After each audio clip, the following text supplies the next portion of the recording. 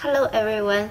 In the past terms, we have been focusing on designing objects. We use the first principle of OOP called data encapsulation or information hiding. The reason for data encapsulation is when you hide your data modeling, hide the details about how you model the objects, and only allow the outside world to interact you through the public interface. The good thing about that is when you try to modify the detailed modeling, all the other objects, they don't need to be modified. So that's the first principle. And starting from this term, we are going to talk about the relationship between the interactive objects. We have seen the relationship called has-a relationship.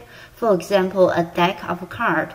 The deck object has card objects. That's a has-a relationship. And also about the use-a relationship. For the sample project in last week, we see the use-a relationship. When a player draw a card, it needs to use a deck object. The deck object has to deal a card, then player can draw the card. So the deck object is passed in as a parameter for the draw card operation of the player object. So that's a use-a relationship. Has-a relationship is more permanent than the use-a relationship. Usually use-a relationship happens just in one or more functions, but has-a relationship is permanent. You have it as your member. This week, we're going to focus on another relationship called the is-a relationship. The is-a relationship, how about, for example, if you're trying to model the class registration system at PCC, you need to model faculty and student. Faculty and the student, they have something in common. They all have address, they all have name, they all have G number. And we can discover an is-a relationship if we introduce a third class called a person. Because student is a person and faculty is a person too. So the relationship among person, student, faculty is a relationship. So we can make a superclass called person and make faculty and student as subclass. And faculty is a person, student is a person. We call it an is-a relationship. To model this is-a relationship, we use inheritance. You can see inheritance everywhere, actually. So, for example, we have cars, and some cars are SUV, some cars are minivan, some cars are sedan, but they're all cars. And car has some general attributes. So you can see is-a relationship. So the superclass has some common attributes and provide common service. In the subclasses, for example, SUV has its own special features. So when you implement SUV, you can just focus on what's special about SUV. Or when you implement minivan, you focus on what's special about minivan. You put all the common attributes in the service, push it up in car. This way, you only model it once.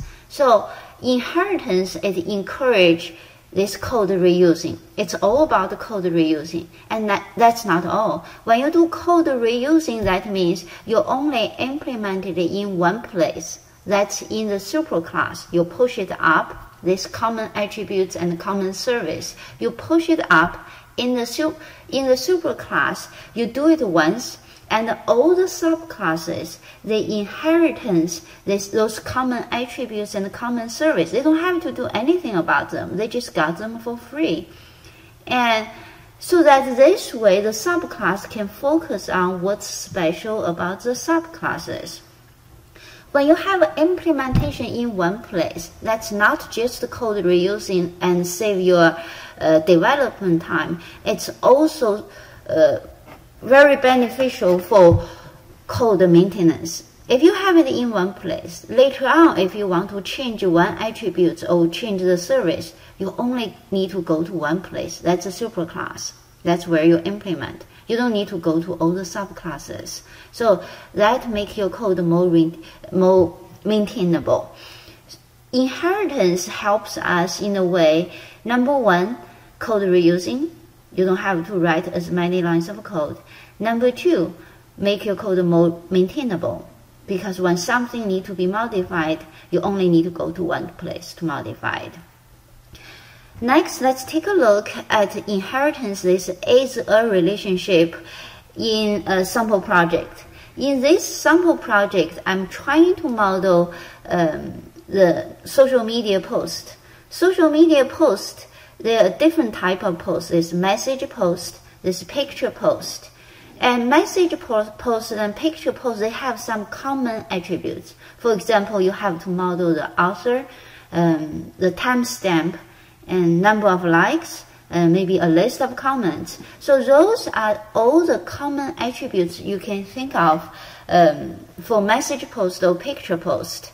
Because we want to do the code reusing, we want to implement those common attributes only once and provide the service in one place. We introduce this superclass. Sometimes we also call it parent class and base class. That all means the same thing. We call it base class, superclass, parent class. And make message post and picture post the subclass.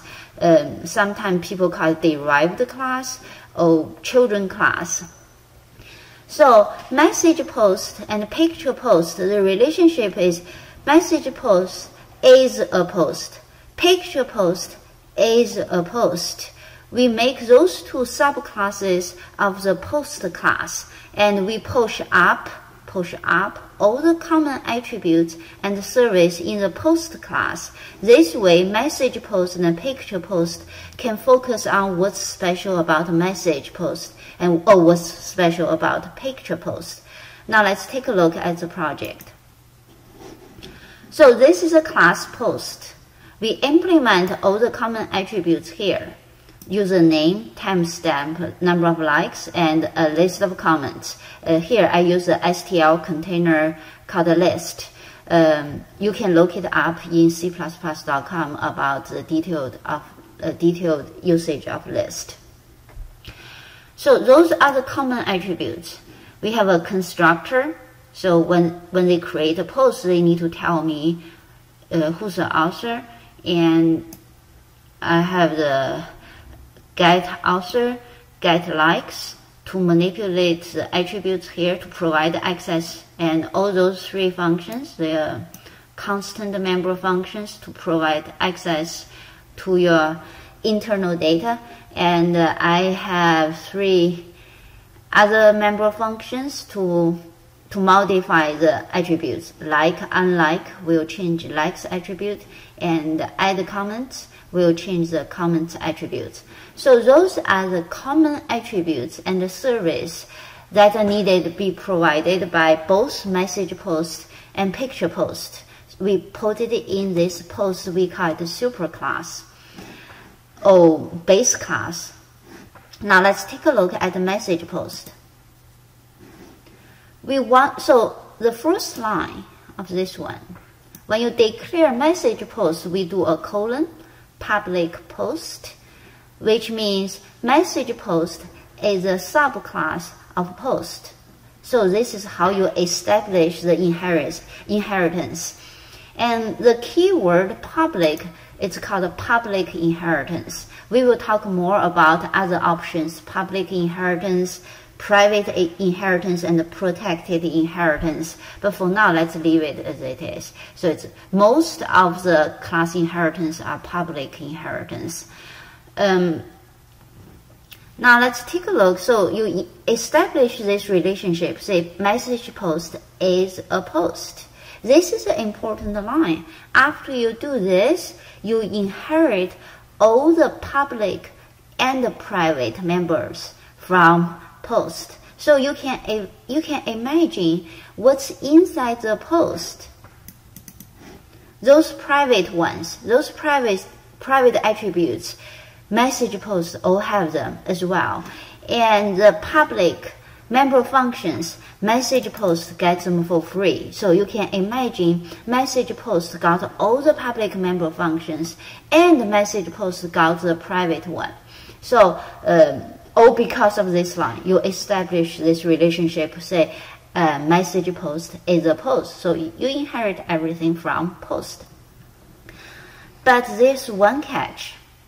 Whatever is private in your parent class, you inherit it, but it's still private to your parent class. You don't have access to them.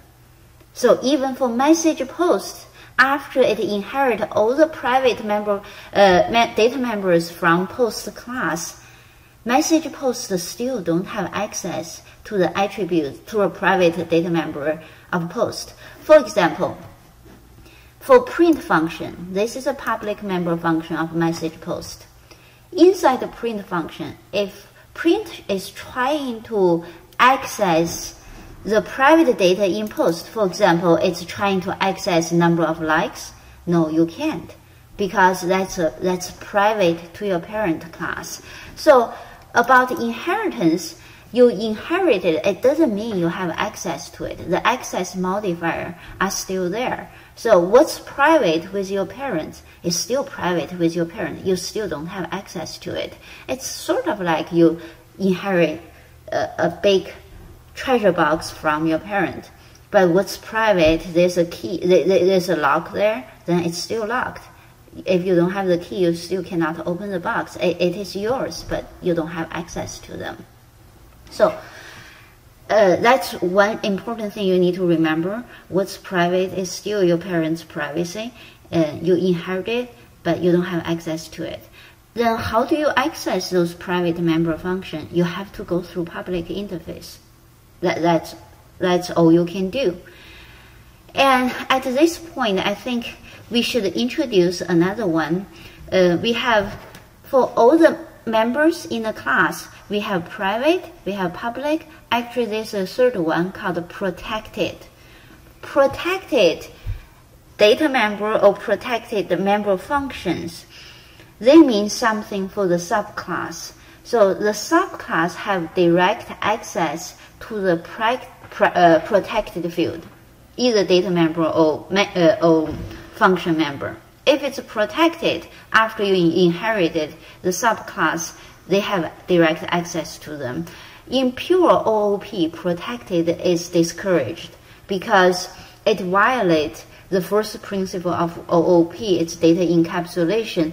If you allow your subclasses to have direct access to your data member, later on when you modify your data member, your subclasses are going to suffer. So that violates the first rule of OOP. So use protected with caution. So, but that's protected. Protected just means the outside world, they don't have access to it, but your children, they have direct access to them. That's protected.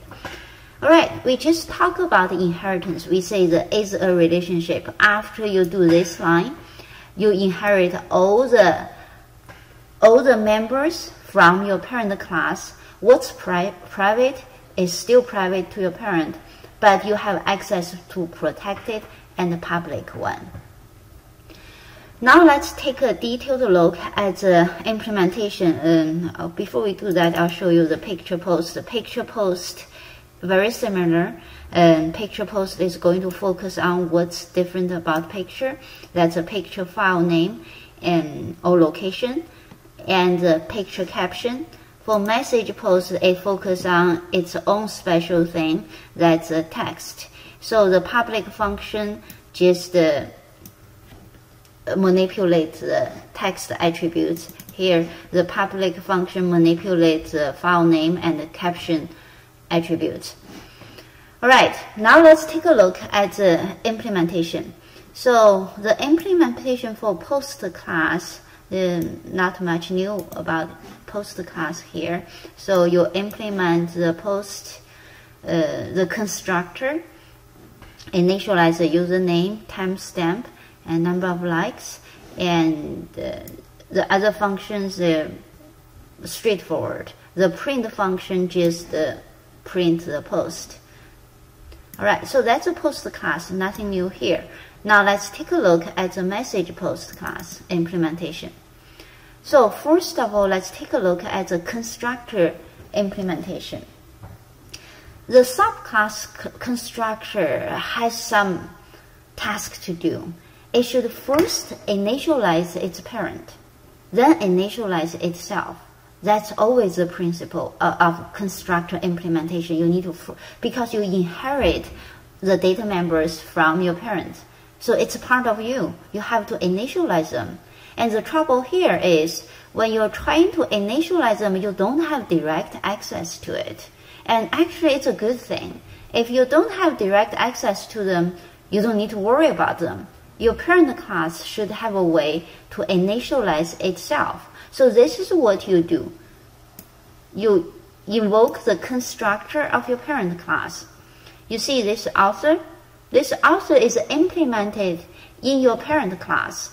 So you ask your parent class to pass it up to say, please initialize the author. Here's the author. Then you initialize yourself. So the implementation for constructor, you need to remember, first initialize my parent because I inherited. It's a part of me. And I'm responsible to initialize them. But I don't have direct access. I'm going to invoke my parent to initialize itself. Then initialize my own data attributes. Get text is straightforward. But now let's take a look at the print function. For message post, the print function, you see the print function look like a void, print, constant. And now let's take a look at the post class, void, print, constant. They're identical. So you see the print function, the prototype in post class and in message post class, the print function is identical. So this is called function overriding. So we learned about function overloading before. Overloading meaning in the same scope. It could be in the same class or in the same file. In the same scope, you reuse the function name. So you use the function name more than once. You have more than one function named the same thing. Then you have to make sure the parameter lists are different. Otherwise, the compiler won't know which one you mean.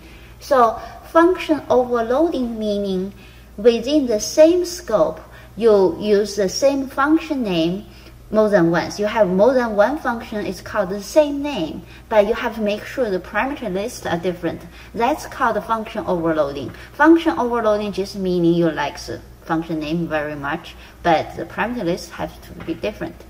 Now we see something called function overriding. Overriding meaning from the superclass to subclass, you have one function, you have one or more function. They are called exactly the same name with exactly the same signature. For function overriding to work, the prototype has to be identical. And this is always happen between superclass and the subclass. Like the same function prototype show up in the superclass and the subclass. This is called function overriding. So that means message post inherit. So now think about message post inherit print function from the superclass, but it's defining its own. Overriding meaning I inherit some functions from my parents, but I don't like it. I want to change the behavior. You want to either add more to it or you want to totally override it. You don't like anything about it. So in our case, the print function in message post just need to add more stuff to it because message post got text, not just the author, timestamp, number of likes, or a list of comments. So it need to include this one. So the overriding for print function in message post, it needs to add more stuff. So let's take a look at the function overriding. Let's see, message post. So let's take a look. So for print function, you're doing the overriding, but first of all, you say, I like what my parent did, but it's not complete for me. So you can invoke it. This is how you invoke the inherited member function. You just say post : : that's That's what you're trying to say. I want to invoke the print function inside post class. So if you don't, now think about, if you don't do this, you just say print, what happened? If you just say print, you're invoking yourself. That's a recursive call. So you have to say post : This way you're invoking the print function you inherited from your parent class, then you add more. So this is called function overriding. So from the subclasses, you can always invoke the parent class function. If that function, like you don't have naming conflict, you're not overriding it. For example, inside the print function, if I want to invoke get timestamp, you can invoke get timestamp, and you don't have to say post : because there's no naming conflict. Here you have to say post : because you have your own print function as well. If you don't have it, if you don't do it, you got a function, a recursive function there. So function overriding usually takes in two shapes. One shape is just like this. You invoke whatever you inherit and add more. And another one is you completely forget about the inherited one. You don't have to invoke the inherited one. You implement your own. When you implement your own, still remember you don't have direct access to the private data member. You have to go through the public interface. For example, if you say, I don't like the print function formatting in my parent class, I still want to print out the timestamp, print out the username, number of likes, or the list of comments, but I don't like the format of the print function, then you don't have to invoke the print function. You just need to invoke the public member function of your parent class, like get timestamp and do some formatting, get number of likes, do some formatting. That's perfectly fine. All right, so about the inheritance implementation, the two things new we talk about. One thing is how to initialize the inherited data members in the constructor. This is how you do that. And another one is how to do function overriding.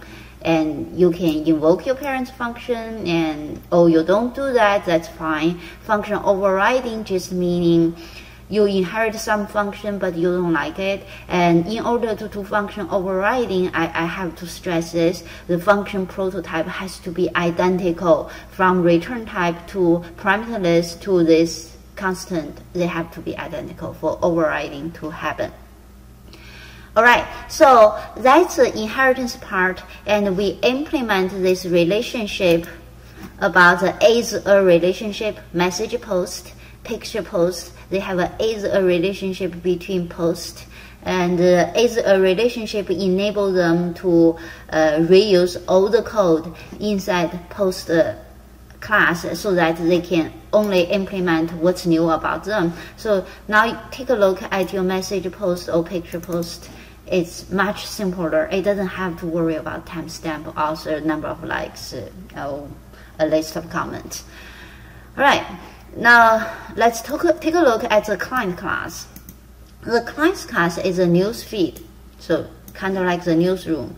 The news feed is keeping track of a list of message posts and a list of picture posts, and it has an add picture for post, add message post, and the print member function.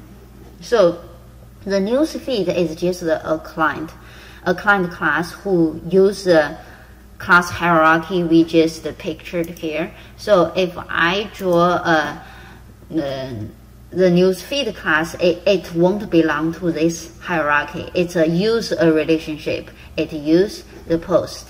Or you can also say it has a relationship because it has picture post and has message post inside it. And again, if you're not familiar with the list class, you should look it up in the STL library. And just as from the previous sample code, I use pointer to object. I put pointer to object inside the list container instead of the real object. And this is important. Actually, we use pointer extensively. We call it light-weighted objects. And you will see in next week's lecture the reason we use pointer, and it's number one, it's lightweighted. Number two, it enables you to do something called dynamic bonding. Thank you.